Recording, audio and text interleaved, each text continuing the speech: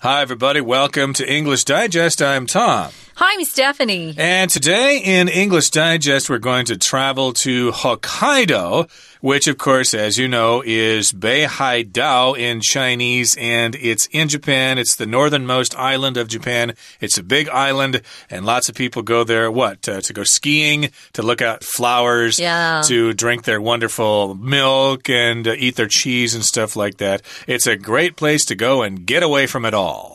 Yeah, we're calling Hokkaido Japan's natural getaway. A getaway is just a quick vacation someone might take.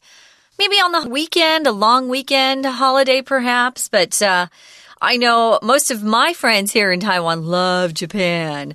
I haven't been to Hokkaido yet myself, but I'd sure like to go. Have you been? No, I've only switched planes in, Haneda or Narita. And I've never actually, entered Japan itself. I feel like I need to. Oh, you gotta go. It's pretty there. Well, I gotta learn some Japanese first because I understand that English isn't that great there. Yeah, but I don't know Japanese and I had a great time. Okay, well, yeah, of course, they need to support tourism there. And in Hokkaido, I'm sure they speak, Japanese, of course, and probably with the large number of Chinese tourists these days, they probably speak a lot of Mandarin and English. So, yeah, they're probably all set for you. And so let's talk about some of the natural wonders in Hokkaido, Japan's natural getaway. Here we go. Let's listen to the article now in its entirety.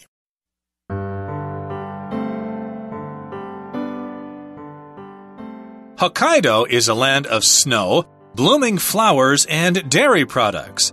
The island, which is in the north of Japan, accounts for about 22% of the country's entire land area.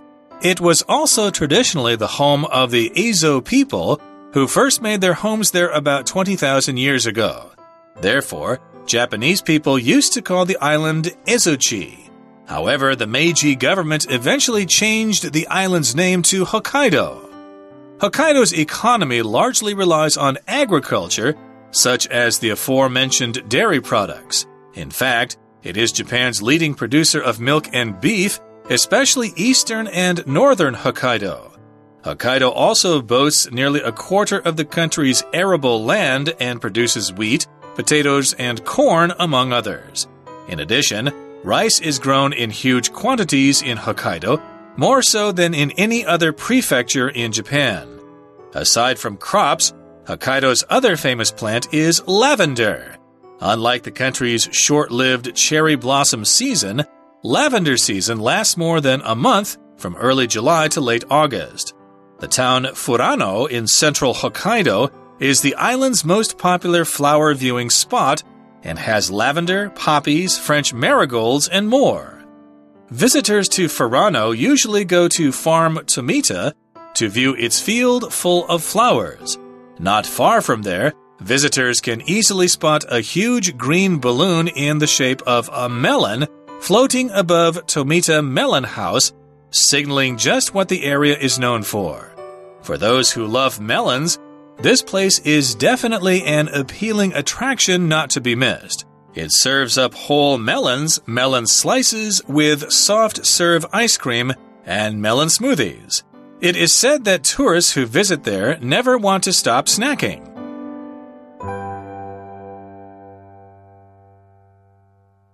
Okay, guys, we're going to talk about the beautiful Hokkaido. Personally, I want to go there when the blossoms are coming out, the cherry blossoms. It looks really, really pretty. Hokkaido, we're going to describe it as a land of snow, blooming flowers, and dairy products. I never would have thought of the dairy products. That's kind of shocking. And when you mentioned cheese before we began, Tom, I thought that was really strange. Because generally speaking, at least until the last, I would say, 10, 15 years, Asian folks didn't like cheese. That wasn't their thing, but it's becoming more popular. When you talk about blooming flowers, guys, if a flower blooms, that's a verb, it means the petals start opening up. So we've got these blooming flowers and dairy products. The island is in the north part of Japan, or northern Japan, you could say, and it accounts for about 22% of the country's entire land area. When you account for something, it means that's what it supplies or makes up. So it makes up about 22% of the whole land there in Japan. 22%, that's a lot. So that's one of the 4 main islands of Japan, along with Honshu, Shikoku, and Kyushu, and some other smaller ones, of course, but Hokkaido is way up in the north, and it's really big. It was also traditionally the home of the Ezo people, I hope I said that right, who first made their homes there about 20,000 years ago. So that's a race of people or a culture that lived on Hokkaido about 20,000 years ago. So that was the original name of Hokkaido to Ezo or something like that. And therefore, as a result of that, Japanese people used to call the island Ezo-chi. Okay, I'm not sure what the chi stands for there in Japanese, but however, the Meiji government eventually changed the island's name to Hokkaido, and Meiji, that's a period of history in Japan after the Meiji Restoration, Mingzhi Shidai, as you say in Chinese. We're not history teachers here, so I don't know exactly when that was, but in any case, when the Meiji government took power, they changed the name of the island to Hokkaido. Yeah. So we are continuing on into the next paragraph. It starts with Hokkaido's economy largely relies on agriculture, such as the aforementioned dairy products. Let's take a look at this word economy. Economy is how a nation or a state actually makes money. So in terms of what they produce and sell and what they consume, that's your economy. Different places have different types of economies. Maybe you are in a place where you rely on a lot of finance. For example, London is a financial district, and so is New York City. It's also known for Wall Street, where you talk about stocks and bonds and borrowing money and trading. Here we're saying their economy is really largely based on or largely relies on agriculture. Agriculture is composed of 2 parts. First of all, it's the development of crops.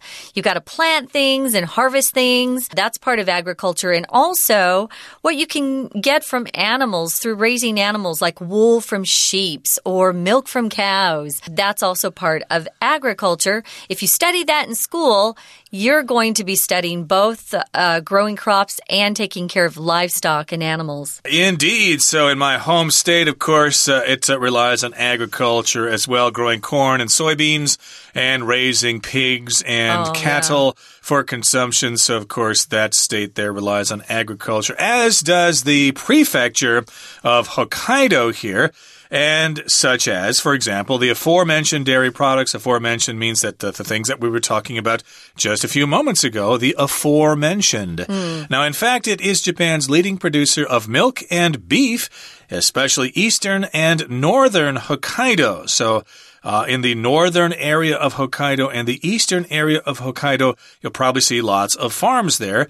Lots of dairy farms, specifically because they produce a lot of milk, and also beef, which is meat which comes from cows. Yeah, it sure does. Japan's pretty famous for their Wagyu beef, which is loaded with lots of fat. So if you like meat, beef especially, that's the kind you want to go for. Now, it says, in fact, Japan is a leading producer of milk and beef, especially in the eastern and northern Hokkaido. Hokkaido also boasts nearly a quarter of the country's arable land and produces wheat, potatoes, and corn, among others. So they're pretty busy up in that area of the country.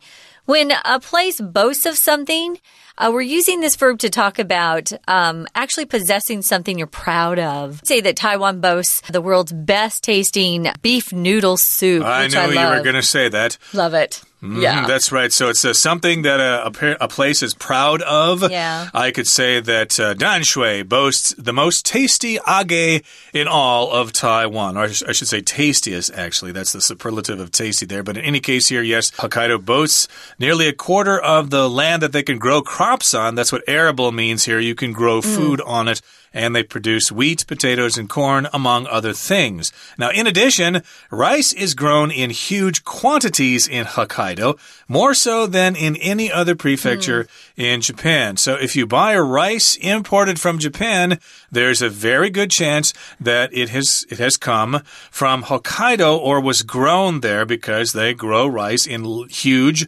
quantities. A quantity is an amount of something, an amount or a number of something. I guess it could be both something that is countable or non-countable, a large quantity of something. So, of course, here Taiwan produces a large quantity of computer products. Yeah, we're talking about areas of that part of Japan that are in things called prefectures. A prefecture is a way to divide up a nation. We don't use this word in America. I don't think they do in Great Britain either, but they do in Japan. It's a prefecture, which means it's a district that's under the authority of some sort of governor or a prefect. So it's a way to manage or govern a particular district of Japan. Aside from crops, which we've talked about, wheat, potatoes, corn, rice, Hokkaido's other famous plant, is lavender. Lavender is a type of flower. We're using it in the non-count form here. Lavender is a wonderful smelling type of flower, too. It's purple. Light kind of purple, if I'm not mistaken. And, of course, we've seen pictures of the big lavender fields in Hokkaido. And unlike the country's short-lived cherry blossom season, lavender season lasts more than a month from early July to late August. So it's different from the cherry blossom season, which is short-lived, which means it doesn't last very long. It doesn't live very long. And in this particular case, the lavender season is much longer than the cherry blossom season. It lasts more than a month from early July to late August. So you've got a good chance to see lavender flowers in bloom. But, well, you got to go to Japan at exactly the right time to see the cherry blossoms. But I guess it's more flexible if you go to Hokkaido to see the lavenders. I didn't know there was a lavender season at all. That's interesting. So they've got not only the beautiful, lovely, I would say, cherry blossoms earlier in the year, but they've got these great smelling lavender flowers that you can see if you go there in early July to late August. We're going to take a quick break here, guys, and then we'll be back to continue talking about Hokkaido.Hi everyone, my name's Jenny. 今天我们看的是第一单元。好，我们要带大家来认识一个地方，日本的北海道。很多人都知道这个地方呢，其实它是一个观光胜地，所以他提到一个 getaway， 这是一个大家去那边，然后呢可以远离尘嚣的度假之地。那我们就来看看，一开始就告诉大家有一个简单的介绍，提到北海道会说它是 a land of snow， 是雪乡，它有花卉，它有 dairy products， 它有乳制品。这边这一段就告诉大家它的历史，它简单的地理位置，它的总面积占了日本的 22%， 而又说到了这边最开始呢，其实是有一群叫虾夷人，这些人呢在2万年前就在这里定居了。那不过这个地方后来呢被日本政府改名为北海道。不过这个介绍虽然简单，这里面的句构要注意一下，比如说提到这个虾夷人他后面逗点 who first made their homes there about 20,000 years ago。 我们知道当你在提一个专有名词的时候，其实你要附带说明那他的情况，或是介绍这个，像这边介绍这一群人他们如何的时候，你用的是一个非限定用法，所以这个逗点是必要的。OK， 还有呢，另外一个重点就是这些人，因为这是 Ezo people， 所以他们以前呢，日本人叫这个地方说它是虾夷地。好，那这里有一个used to， 我们顺便说一下，因为在英文里面呢，这个片语跟另外一个 be used to 很像，差了一个 be 动词，可是两个用法差很多。那要注意的是，当你用 used to 这样子的话，它整个是一个过去式的动词片语，后面呢一定是接原形动词。那解释上就表示说，以前呢他们都说它是什么，以前是一贯是如此。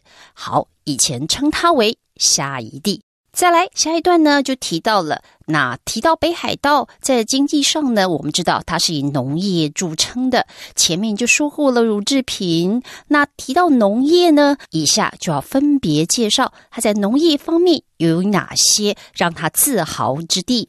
那以下就要注意到它在这个转折词的使用上啊，它要一样一样介绍。那这当中的转折呢，比如说它写到了说它有乳制品，那它进一步说明，所以它用 in fact 进一步说明说它其实你要想到这个乳制品在北海道这里它有牛奶，它有牛肉那还有说什么别的东西呢？所以它又用了一个 also。其实说起来这个北海道它很自豪的就是它有全国将近1/4的可耕地，然后它生产的农作物像小麦、马铃薯、玉米等等等。好，所以这个地方 also 之后，接下来又要再说农作物不是只有这些它加 in addition， 就是此外还有什么？他说到它这米来说呢，它在所有日本的各县市里面，可以讲是比其他任何一个县都生产的还要多。好，这里 more so than in any other prefecture。好，注意到了，我们在比较级里面，当你说要讲两个之间做比较，当然是会 more than 这个片语。不过有一点是，你要讲它是最多的，那是比其他任何一个县还要多的话，你要记得要强调它是最多的话，用比较级来写，你要用 than in any other， 这个 any other 更强调比任何其他一个都要多。We're going to take a quick break. Stay tuned. We'll be right back.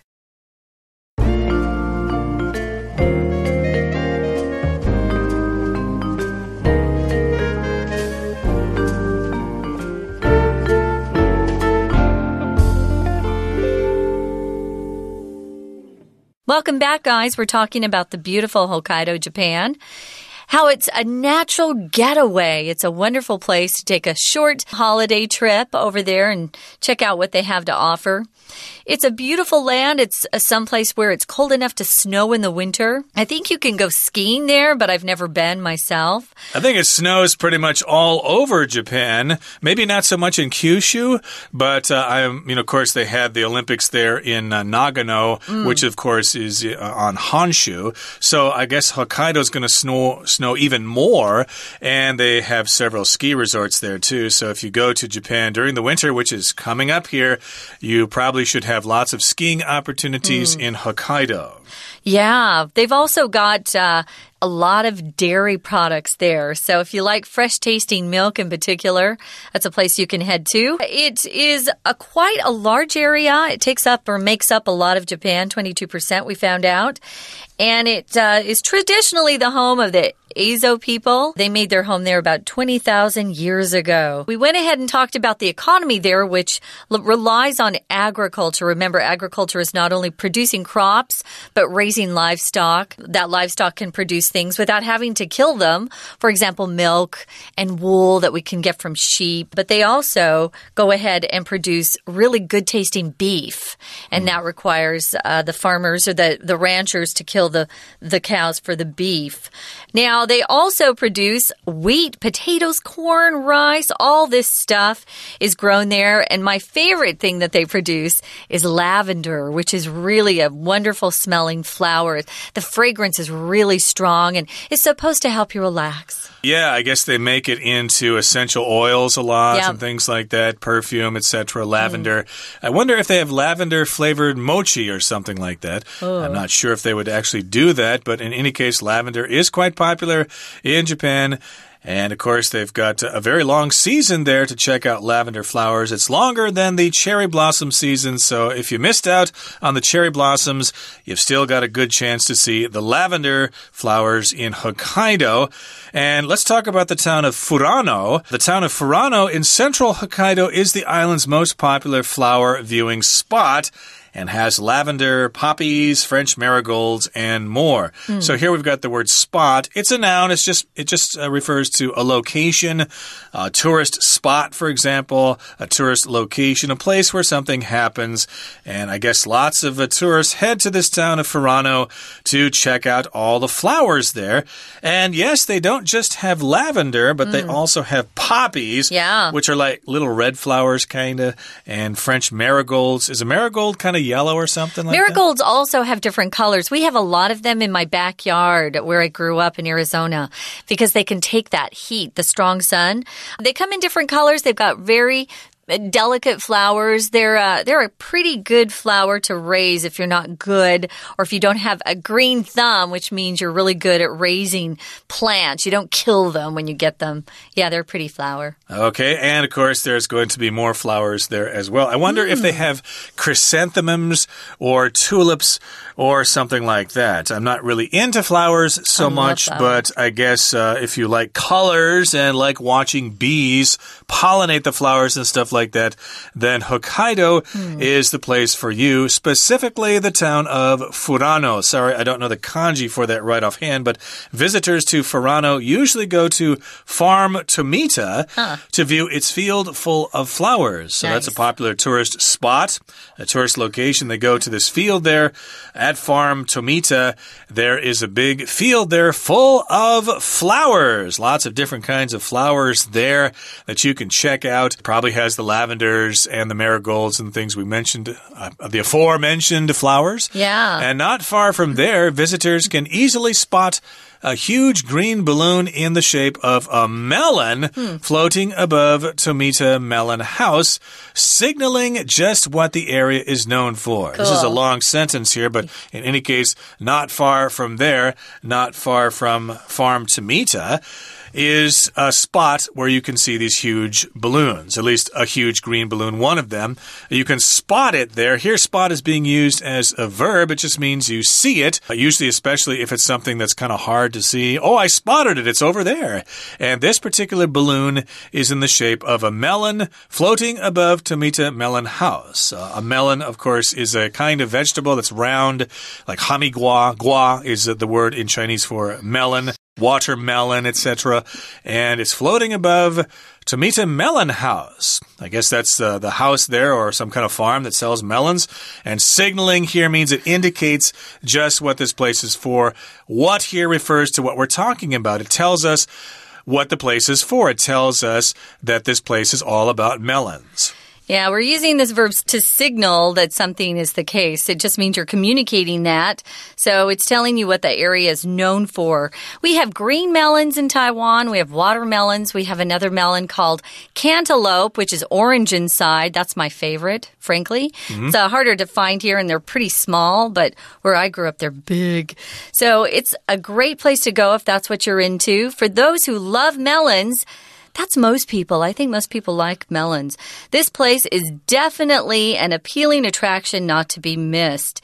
Definitely is a word we use when there's no doubt about something. You're pretty darn sure or you're certain that something is the case. Now, if it's appealing, it's attractive to you. You really like it. Well, there are lots of things that people find appealing. Not everybody has things that appeal to them that other people like, though. We're all different, so it's attractive. It's interesting to you. And, of course, an attraction is what draws people to a certain place to check out. Usually we say, oh, that's a great tourist attraction. Yeah, I wonder if that's the place where they grow the square watermelons. Ooh, cool. Have you seen pictures of those Yep. where they grow them in a special mold or something like that? And they come up with these square melons. So maybe they produce them there. I'm not quite sure. I've never been there before. But in any case, if you like melons, this is definitely an appealing attraction not to be missed. You can't miss it. You got to go there. You're really going to regret it if you go back home and tell your grandkids, oh, I had the chance to check out those melons melons and I blew it. Oh, darn. I went to a sushi bar instead, or I wasted time at the beach looking for shells when I should have been going to check out those melons because we all love melons, don't we? I think most people do. I guess not everybody does, but I've never seen like a kid not enjoy watermelon, which is really sweet. In the next sentence, it starts out by saying it serves up whole melons, melon slices with soft serve ice cream, yum, and melon smoothies. If you serve something up, guys, you offer it some sort of food here. We've got whole melons that haven't been cut into slices and pieces. We've got melon slices, which is a piece that's been cut from the melon. And soft serve ice cream is the kind you can get at convenience stores where you take that cone or cup and you push a button and ice cream comes out that's pretty soft. It moves. It's not hard like the kind that's in a freezer.